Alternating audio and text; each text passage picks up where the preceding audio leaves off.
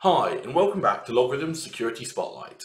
This series is designed to provide quick visibility and understanding into the ways you can leverage the LogRhythm platform against a variety of threats. Today's Spotlight is a quick overview of a relatively new ransomware variant called TuRKey RanSOmWarE and its progenitor, the Ryuk Net Ransomware Builder. Interestingly, whilst it's been named by its anonymous creator, the Ryuk Net Ransomware Builder, the ransomware development tool has actually no relation to the existing Ryuk malware family. From what analysts can tell, it doesn't have any of the typical ransomware features you would expect, such as the ability to exfiltrate data, and indeed various analysts have used the builder and identified that it's more of a destructive tool than one useful for encryption.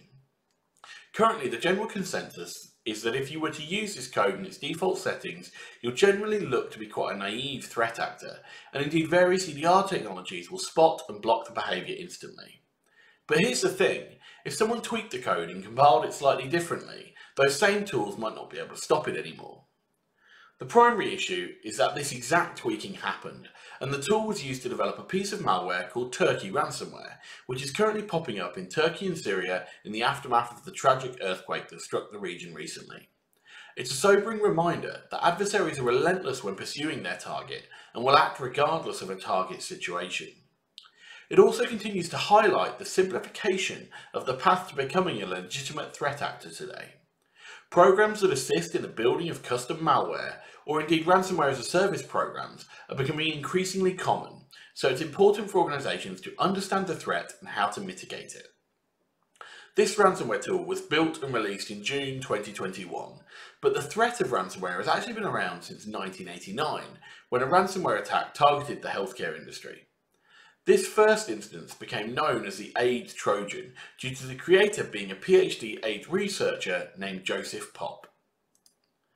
The Copilot team were particularly interested in the thought experiment of being able to track malicious code through changes in overall delivery, and this ransomware variant is an opportunity to do exactly that.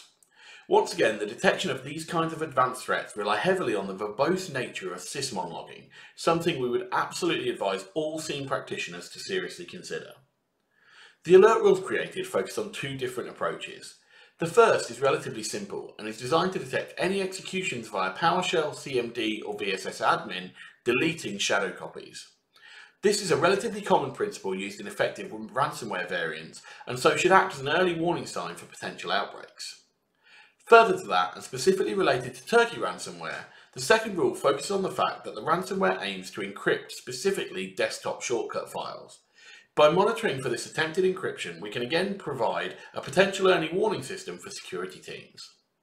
If you want more information about how to enable this rule within your LogRhythm deployment, the link in the description will take you to our community page where you can read more about the rule, download and then import it into your platform. Alternatively, please reach out to your aligned sales engineer or Copilot and they'll be happy to assist you.